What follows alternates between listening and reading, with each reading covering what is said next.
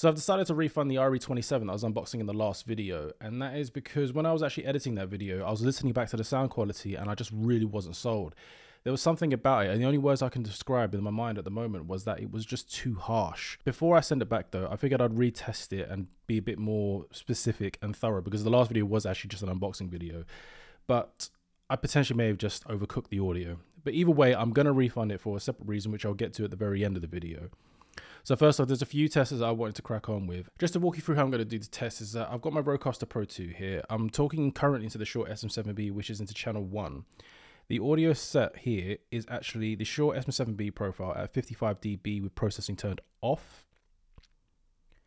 And channel 2 is going to be the Electro-Voice RE27N. It defaults to 51 dB with the processing turned off. And on channel 3, I'm actually going to set it to the dynamic microphone, just because there isn't actually a preset for the RE27. I'm going to set it to 46 dB just because that in my previous test that I've done, I found that it was probably around about 5 dB less than the RE27. I'm going to turn the processing off, and now I'm going to bring the other microphones in.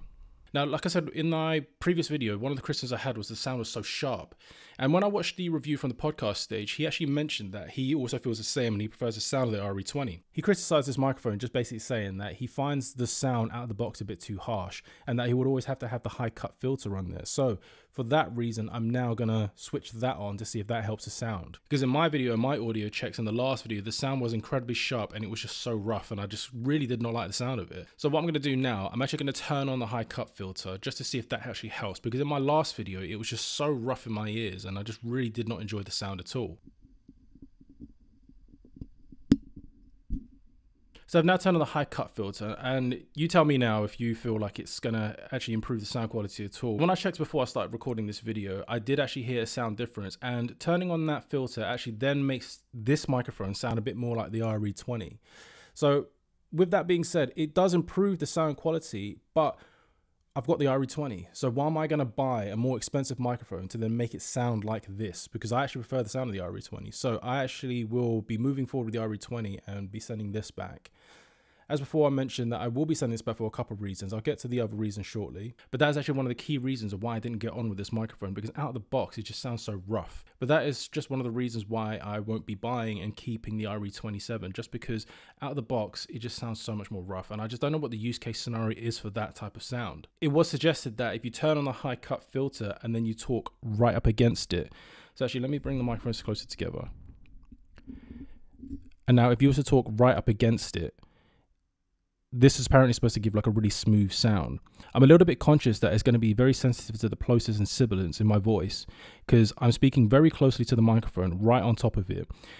In the podcast stages video, he actually mentioned that he prefers his sound because it actually comes out very smooth. I actually haven't done this test yet. This is the first time I'm doing it, so you're hearing it, you know, you kind of like hearing it as I'm doing it for the first time. I will hear back in the editing side of things how this sounds. I suspect it's picking up a lot of sibilants, breath, and plosives. So I'm just moving the microphones away to more reasonable distance to how I would actually use the microphones. And I'm going to run those tests again, but I'm also now going to turn on processing to the Podcast Studio preset on the Rodecaster Pro 2.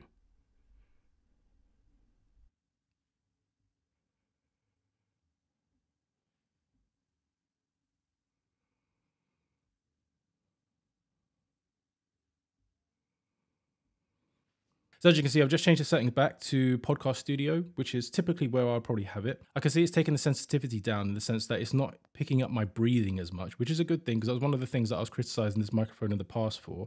But that is also because I was probably using it incorrectly and not having any processing done at all. So just to put the microphones back close to my mouth, just to sort of see how this sounds now, wondering how the sibilance is coming out. Let's do some plosives test. That's Peter Piper pitched a podcast. Peter Piper pitched a podcast. Please bring pizza pronto. Please bring pizza pronto. I didn't actually do this plosives test without the presets off, so I'm going to turn that back off just real quick now.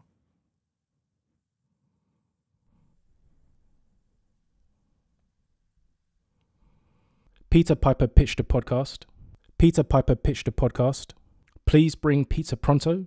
Please bring pizza pronto. Doing the test now on the broadcast preset. That's please bring pizza pronto. Please bring pizza pronto. Peter Piper pitched a podcast. Peter Piper pitched a podcast. Now, as I said before on other videos, is that I actually am mostly just interested in the RE27 and the Shure SM7B. I'm doing these videos just kind of like building up to my sort of like content creation setup, but I'm kind of just testing it all out before I actually finalize what I'm going to land on. So I probably shouldn't have bought this microphone. I just became sort of like a bit sort of curious because I watched the Waveform podcast and MKBHD uses this microphone. And when you are watching someone who has access to anything he wants in terms of like audio and visual equipment and he chooses the RE27, it does make you wonder, is this a good microphone? And in the comparisons that I've seen him do against a Shure SM7B, it sounds incredible. But for me, under my tests that I've found so far, I don't like the sound of it. There's a couple of things to consider though, that when I listened to it in the past, there was no processes done whatsoever. In addition, I don't know how to process audio just yet. I'm just trying to find a good microphone that comes out the box sounding naturally. So with no processing, what's the best sort of starting point that I'm finding? Equally, I've seen another video where he criticized the microphone for sounding too rough out the box. So he actually has to include the high cut filter on there. In the previous video, I didn't enable, but is now enabled in this video. But as before, I think just turning on that filter just makes this microphone sound more like this one. So I just don't see the point. Now, finally, I'm actually going to now talk you through about why exactly I'm going to be refunding this microphone. And as I do that, I'm going to put this back to the flat response. So now I have both EV RE20 and RE27 on the flat response. I got processing to the broadcast preset on the dynamic microphone for the RE27, but I've got it on the RE20 preset broadcast settings for the RE20 because there is an RE20 preset here. Now, the reason why I'm actually refunding this microphone, if you saw the unboxing video, I did talk about how it was grade A. It was supposed to be in good condition and so forth. There's a lot of signs of use on the sides of the body.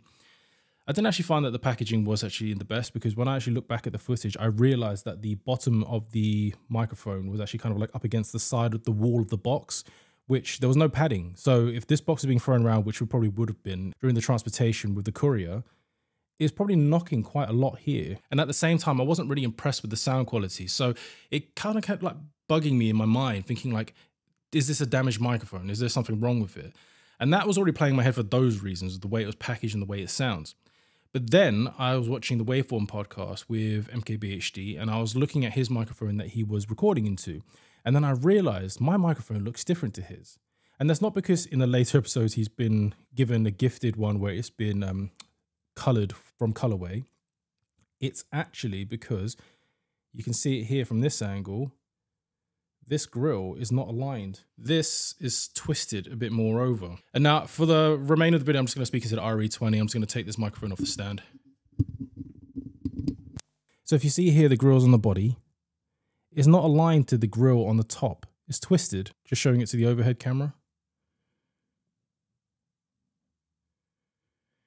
And that, for my OCD reasons alone, would bug the hell out of me. But also what I can't help but feel like as well is that someone somewhere down the line has taken this off for whatever reason, whether it would be a faulty microphone and then they took this off to fix it, or even just to service it, because I did actually hear that a lot of dust can collect through these vents. So over time, apparently you do need to clean it out. But I don't actually have a screwdriver or anything that would actually fit that. So part of me was tempted to actually just sort of like correct it and actually just reattach it into the correct position.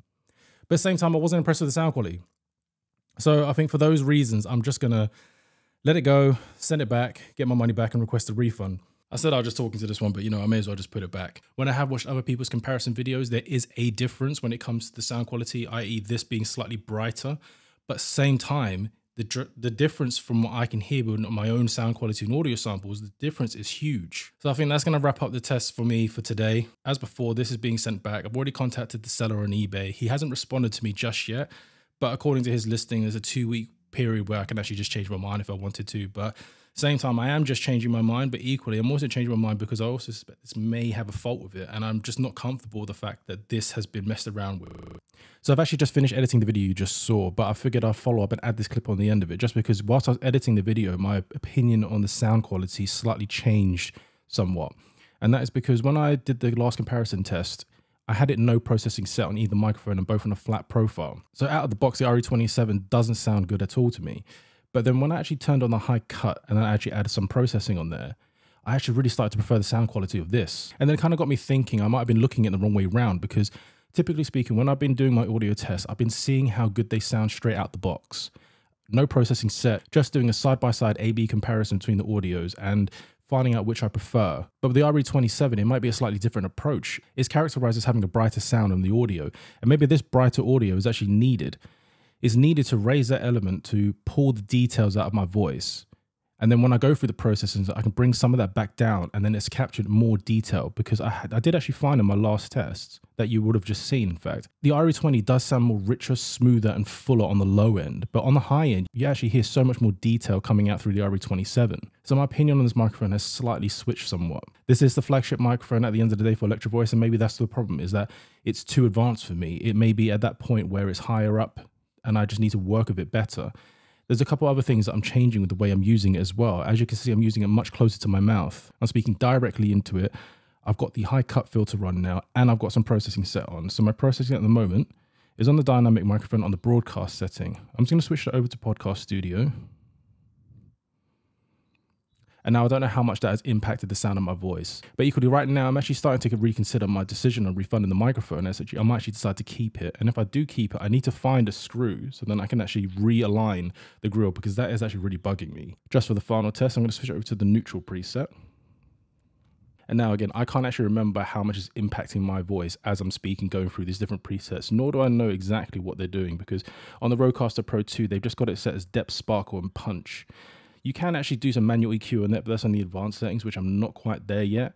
I will be going through that. Once I've landed on my 1 or 2 microphones that I'm going to be keeping long term, I'm actually then going to start going into like the whole journey of learning how to edit audio. I'm just going to switch this back to the broadcast, because that's kind of like where I felt I liked it the most on my last test. So as much as I did like the sound quality coming out of it, I don't like having to use the microphone like this. I don't like it so much in my face. So that is one of the considerations I'm going with in terms of like when I decide what microphone I'm going to land on. And I might actually find that using the RE20 might suit me better, but then brightening up the audio in post. Also, just wanted to say that coming from a photography, videography background, I haven't really ventured into audio as much, and this is me going along my journey and just kind of documenting on the way.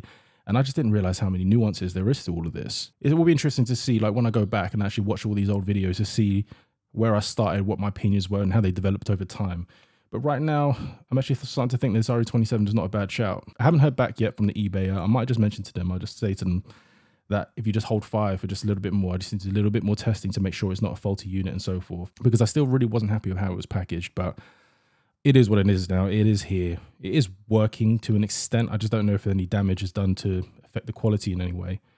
But I have heard these dynamic microphones are actually quite durable in general, though, not necessarily this EV RE27 specifically. But I'm just going to close it off here. So you let me know what you think of the audio quality, and if you think these adjustments that I've made in terms of how I'm using it has actually helped.